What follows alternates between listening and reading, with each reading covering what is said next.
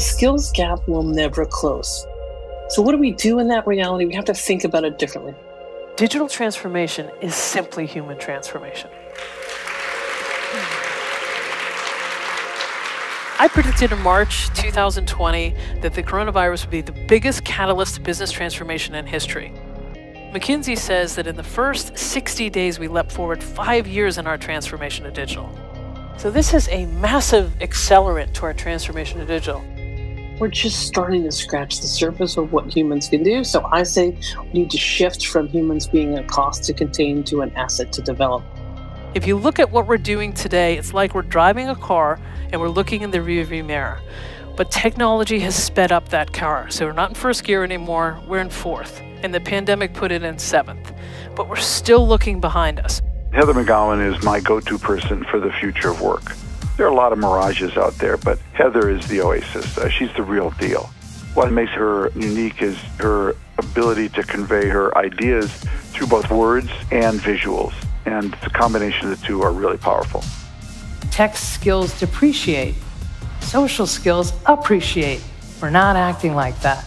If we're going to have to learn and adapt for life, we have to connect to that motivational driver, and I think that fuel source is purpose.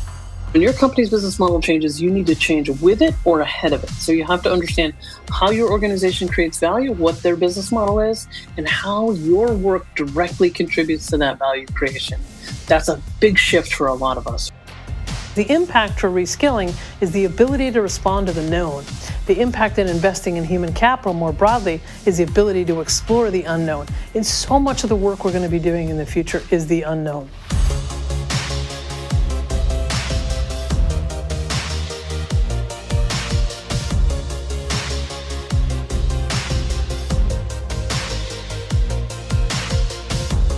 The top 10 populations in the world used to be countries.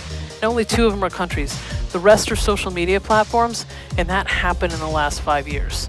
These digital flows are reshaping our world. Flows of information, flows of knowledge, there's also flows of community.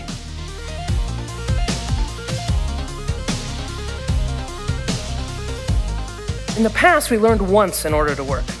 Now we must work in order to learn continuously. It's about adaptability. Your products and services are just exhaust from your learning. Not that long ago, we all lived in the same town. We were born, lived, and died there.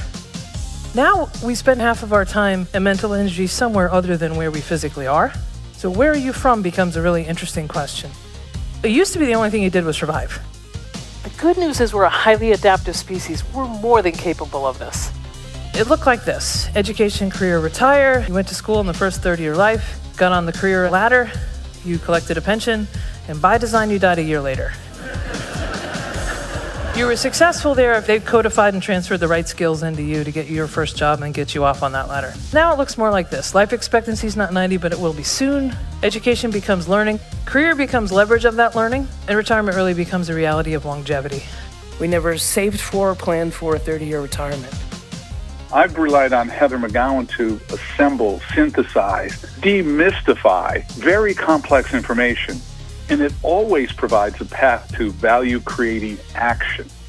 She's smart and she's real. What do you want to be when you grow up? An absurd question when 100% of jobs are going to change. This number is probably wrong. Now I've heard it's a third. It doesn't matter. 57% of statistics are made up. A lot of the jobs don't exist yet. And those that do, half the work within them is going to be automated. So why limit somebody's potential by making them imagine a future self and then work towards it?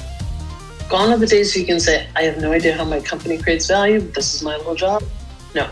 Now you need to understand how your company creates value and how you connect to that value creation, what your own business model is. So we're calcifying somebody's mindset and identity around an expression of skills and knowledge at a moment in time, and I think that's dangerous.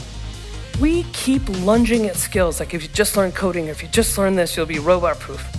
We have to think about reskilling like updating software on our phones. It's just going to be a way of life. We're going to be doing it continuously. We've got to invest more broadly in human capital. There's no one skill you need to have that's more important than the will to acquire multiple skills.